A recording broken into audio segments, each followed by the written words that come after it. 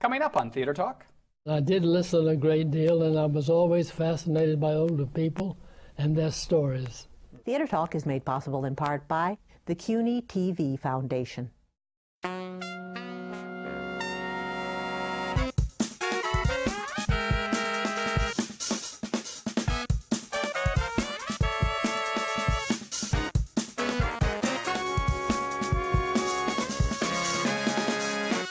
From New York City, this is Theater Talk. I'm Michael Riedel of the New York Post. And I'm the show's producer, Susan Haskins.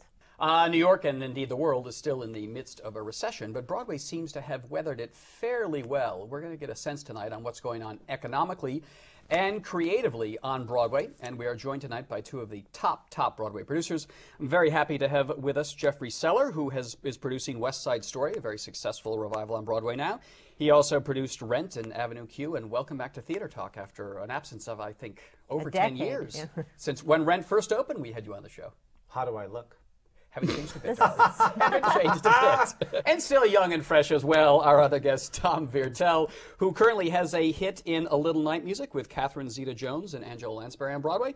Tom has also produced Hairspray and The Producers and is working on a new production, Leap of Faith. Welcome to Theater Talk, Tom. It's a pleasure to see you. No matter how I look, I don't look as good as Jeffrey. Nobody does. Nobody does. All right. About a year or so ago, there were lots of gloom and doom stories in my paper and the New York Times about Broadway's going to fall apart in the midst of this recession. Tom, how well has it held up? I think quite well. Mm-hmm. There was a big article a little while ago about how people seem to be preferring to spend their money on experiences rather than on things. And I think Broadway kind of fits into that. This is, you know, it is a very special experience. And I think that's helped. Attendance is a little bit down. Mm-hmm. There are somewhat fewer shows than there have been in some seasons, but the economics of Broadway have held up remarkably well. Box office is up, and I think the shows that are thriving in a very big way. Yeah. Jeffrey, when the economy took a turn last year, were you concerned, and are you surprised at how well something like West Side Story, for example, has done in this climate? I was happy last year that if I was going to produce a musical in, in the belly of the beast, of the economic storm, it was going to be West Side Story, because it was West Side Story. And I think that when consumers are anxious and they're worried, they go to what they know, and they seek haven in something that's comfortable and classic. And I think that's one reason why West Side Story has been so successful on Broadway. Mm-hmm. I'd also like to think because we did it well. That is true. I mean, a lot of the shows that have closed now, Ragtime, Finian's Rainbow, I wonder even if in a great climate, they really could have made it. I mean, is it not true that a really good show, no matter what the economic climate is going to take off on Broadway? Well, I think it depends on what you mean by made it. It's possible that a Finian's Rainbow that was really, able to get love letters from virtually every critic could have run a long time on Broadway. It might or might not have literally recouped because it's an expensive show to run. People are much more careful about what they buy tickets to, as a result of which they take fewer chances on things that they might not know so well. Mm-hmm. The shows that seem to be thriving are shows that are very well established, like West Side Story and Wicked, The Lion King and Jersey Boys, and shows that are star-driven, that have major figures that people would really love to see, like Catherine Zeta-Jones and Angela Lansbury, or Daniel Craig and Hugh Jackman. If you are in this climate where the shows that people know, the titles they know, and the stars are what are bringing people in, how is it possible then to do something like a Rent that comes out of nowhere? I mean, all right, you had an angle, a very sad, unfortunate angle, because Jonathan died, but that's not something that one is going to be looking for very often in producing Broadway shows. Can you push something new along and have the momentum that a Rent had in this market? Sure. No stars, no. Well, I want to classify that, which is that if you're a play, that's going to be a really tough game. Without a star. Without a star, you're going to need reviews on the level of August Osage County in order to make a splash. Mm-hmm. There are countless off-Broadway plays that have been receiving fantastic reviews from the New York Times over this fall. Not one of them has moved to Broadway. Ruined didn't move to Broadway after fantastic reviews and the Pulitzer Prize. I think a musical is still a different beast, and I think if you look at our experience within the Heights over the last 2 years, you see here is a new musical, original material, no famous people in it, no famous people wrote it, no famous people associated with it in any way, shape, or form, and it struck a chord with the audience, such that it could come to Broadway, sell enough tickets to succeed, win the Tony, and then thrive.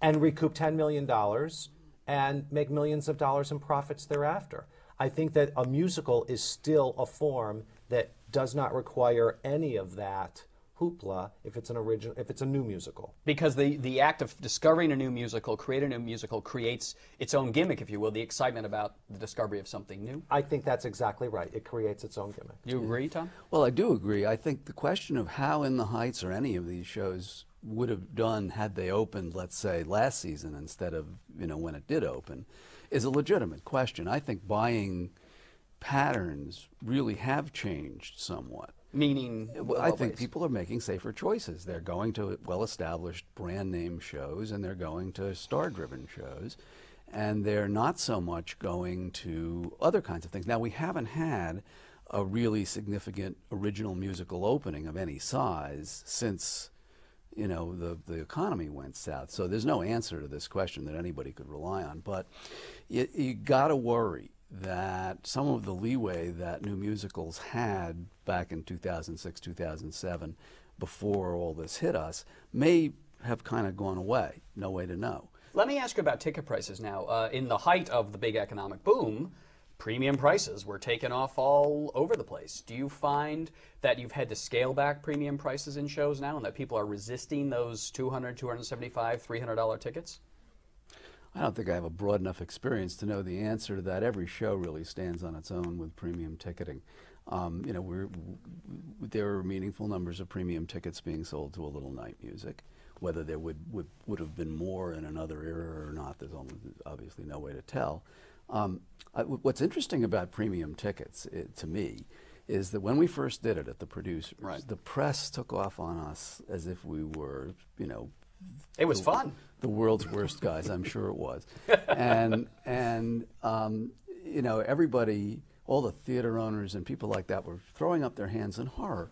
You cannot find a show today, no matter how trivial, that it doesn't have premium ticketing and that doesn't sell some premium tickets. Mm-hmm. It's remarkable that even for shows where you can get perfectly wonderful tickets at regular prices, people prefer to buy premium tickets. They believe that it gives them something that they can't get in another fashion.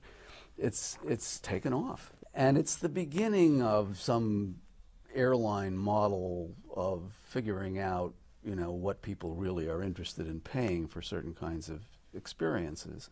And I think in the end, it'll whatever the end means, it continues to grow as a phenomenon, this variable ticket pricing. Now when you go into a theater, if you look at the ticket pricing board, they're all televisions. Mm.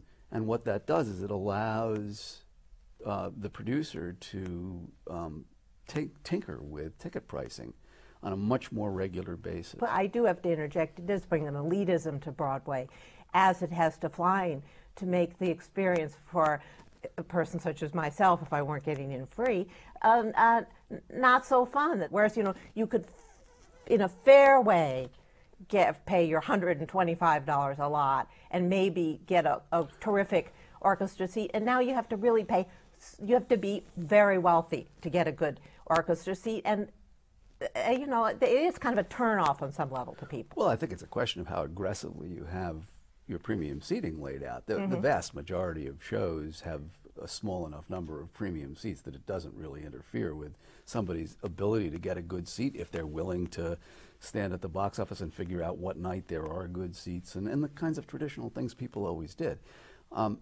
I think it is an elite experience for some people, and for other people it's the meat and potatoes of their cultural life.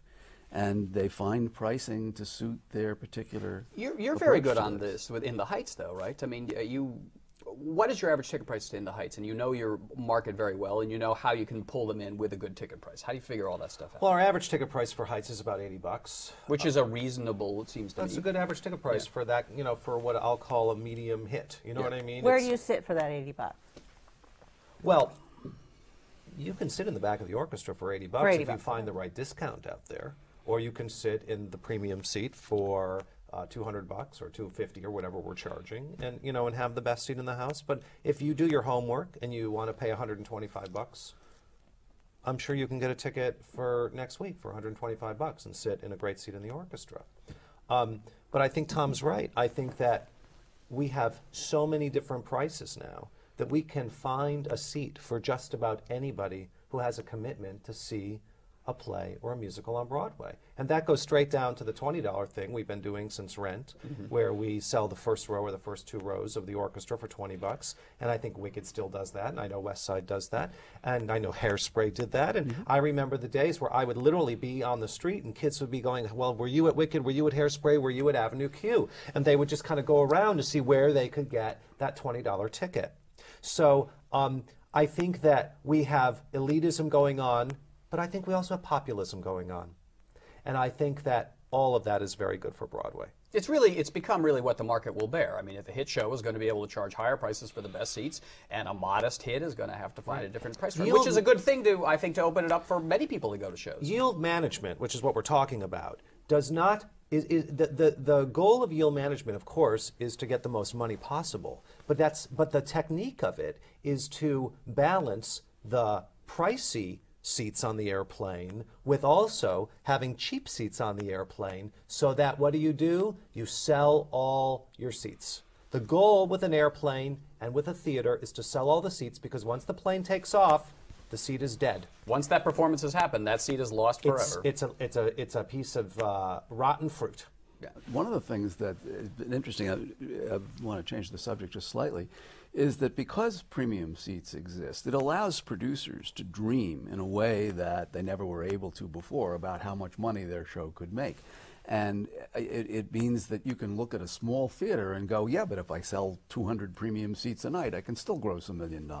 So that it has, I think, complicated thinking about where to produce shows and which shows to produce in a funny way. You need to think a little more clearly as a producer than perhaps you used to take into account what premium seating might actually do. Right. Let me just throw out a couple of other issues here, the time we have left. I'm always curious, being a newspaper man and seeing my critic friends being laid off.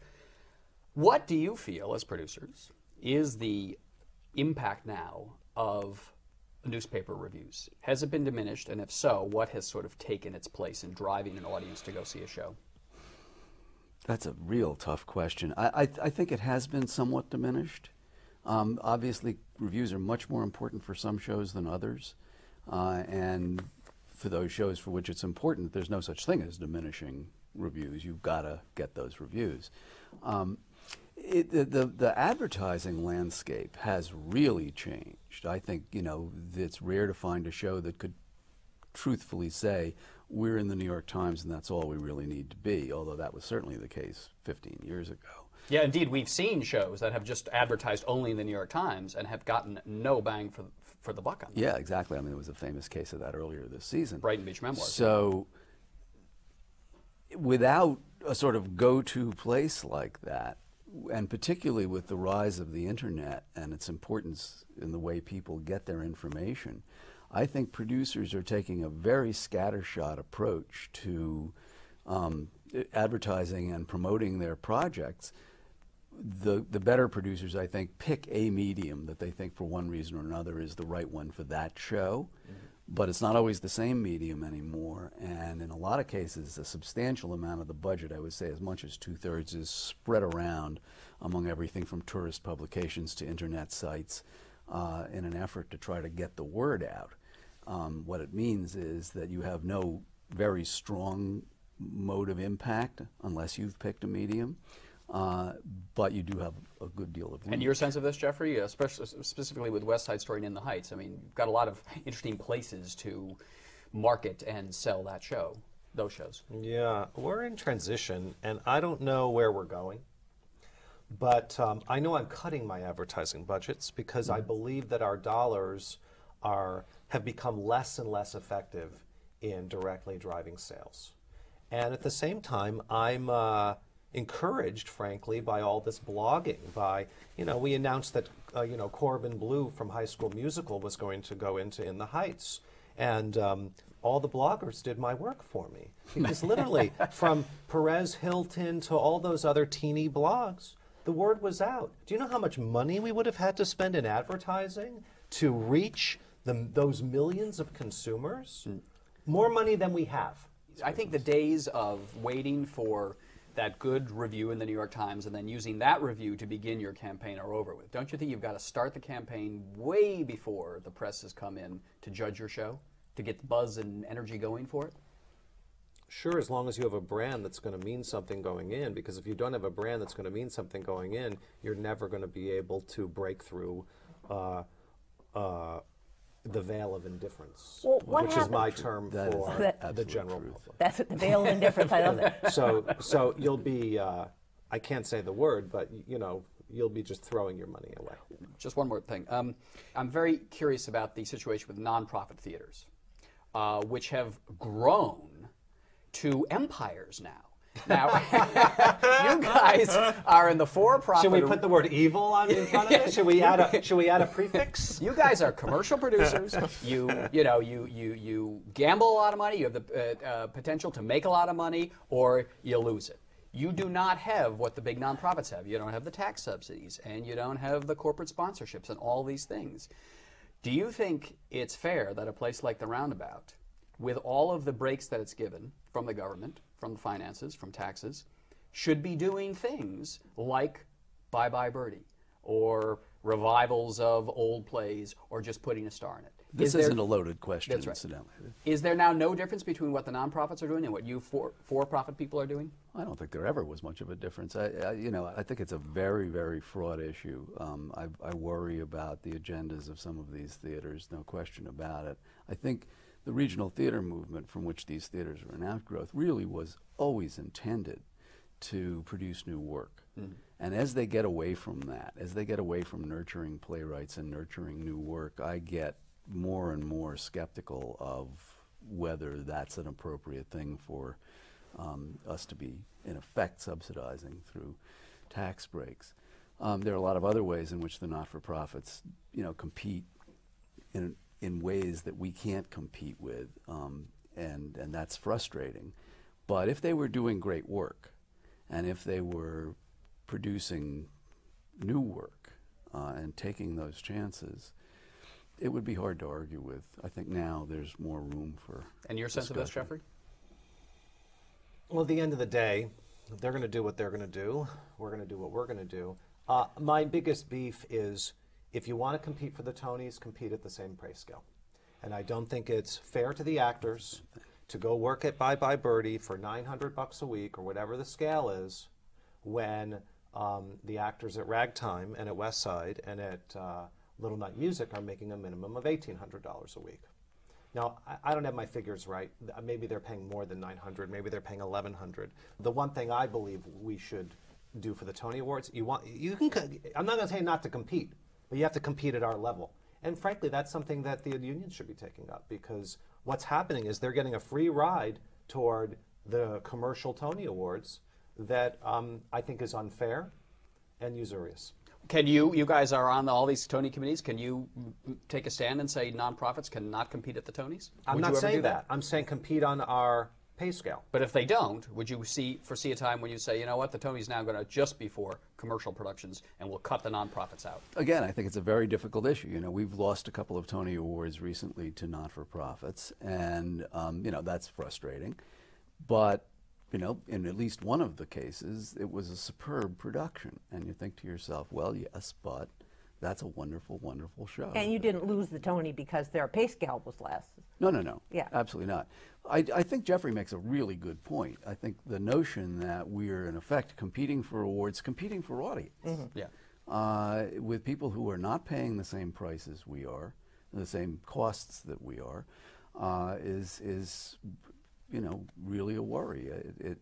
It's one of the many ways in which commercial producers, I think, are fighting a series of uphill battles. Interesting. All right. So, Michael, we must we've invite. got to wrap it up. We must. We'll invite a nonprofit Todd Hames, Lynn Meadow, come on and tell us why you should be able to pay actors nothing and still win Tony Well, Awards. or less. We'll wrap it up by one last quick thing, Tom.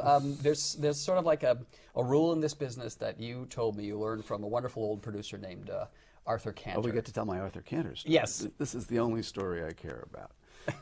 When Rocco Landisman took over Jujamcyn Theaters, he's now the head of the NEA. Now the head of the NEA. His very first hire was my brother.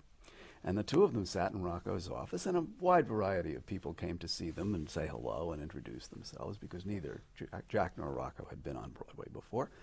And one of them was a very old producer named Arthur Cantor. He had started as a publicist, and then he'd become a producer, and he'd hung in for a 50-plus year career, never having a great big hit or anything like that, but he was very well known on Broadway, and he was probably 85 when this took place.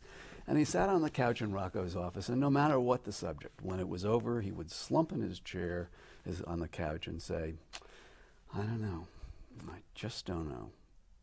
And that went on for 45 minutes, one subject after another. I don't know, I just don't know. He finally got up and left. And Rocco and Jack looked at each other and said, you know, there goes the dumbest producer in all of America. No matter what the subject, he don't know. But the longer we stay in the business, the more we realize Arthur was telling us everything we would ever know about this business. He was a very wise man, Arthur Cantor. A hit, a and flop. My view is that we are all headed for Arthur Cantor sitting on that couch. A hit, a flop. At the end of the day, Jeffrey, just, I don't know. I just. Well, it reminds me of something Jimmy Niederlander Sr. said to me at his own Christmas party last, in December, which was, my father always said it, Jeffrey. Nobody can pick 'em. Well, Sam Goldwyn said, if they don't want to come, you can't stop them. That's right. That's right. And Bernie Jacobs used to say there is no limit to the number of people who don't want to see your show. So that's what you're up against. All right. Well, Jeffrey Seller, Tom Viertel, two of the finest producers working on Broadway today. You guys know a little bit, but there's still much that we can't figure out. Thanks a lot for being our guest on Theater Talk. So how did you get into this wacky business? Yeah. Well, it's like that old joke about the man who visited a brothel and asked this lovely young woman he was with, who turned out to be a PhD and the author of several bestsellers, and just ravishing intellectual. How does a girl like you get in a place like this? She said, just lucky, I guess. And take Sherman Edwards. He's got a white daddy and a colored mother. Now, when they all go to heaven together, what's going to happen? Well, how do I know, Mom? I worry about things like this because my daddy died and my mom was married again. I got to wondering last night who was going to be her husband in heaven. Kept me awake half the night. Read the Bible. All that's in the Bible. Someplace. I hope so. The way it looks to me now is that everything's going to be real mixed up in heaven.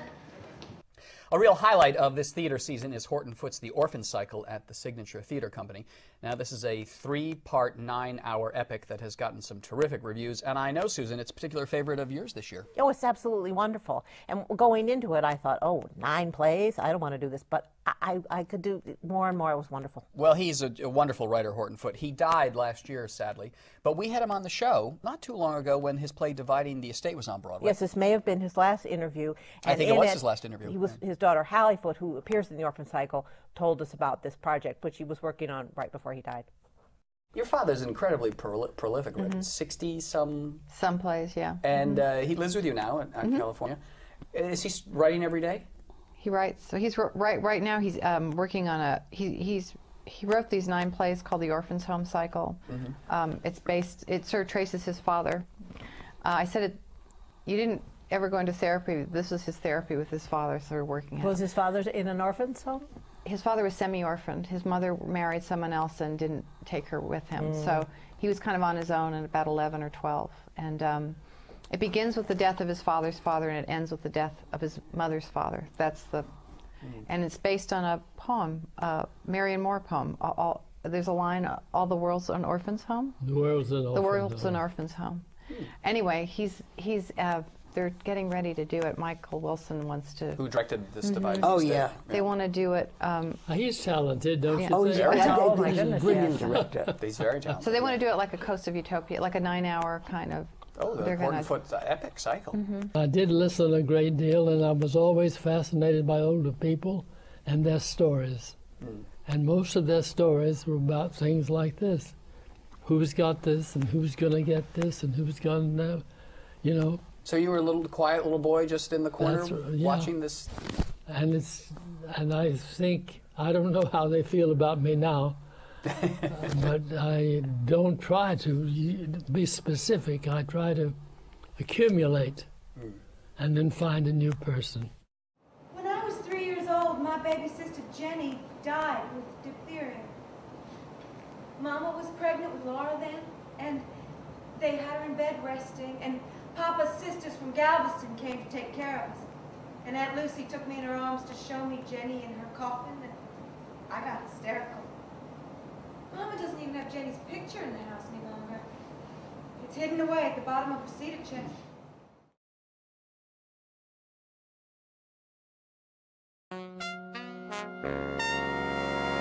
Our thanks to the Friends of Theater Talk for their significant contribution to this production. Theater Talk is made possible in part by the Frederick Lowe Foundation, the Eleanor Naylor Dana Charitable Trust, the Alan S. Gordon Foundation, the Corey and Bob Donnelly Charitable Fund, Carrie J. Fries, the Dorothy Strelson Foundation, the New York City Department of Cultural Affairs, and the New York State Council on the Arts, a state agency.